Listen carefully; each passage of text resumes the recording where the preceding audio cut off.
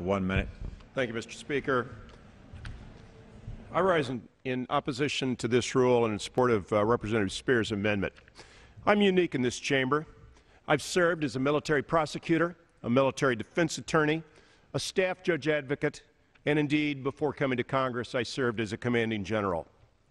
I understand the impact of sexual violence in the military. Justice needs to be properly served to victims of sexual assault and to all members of our military. Decades ago, military defense attorneys were taken out of the chain of command.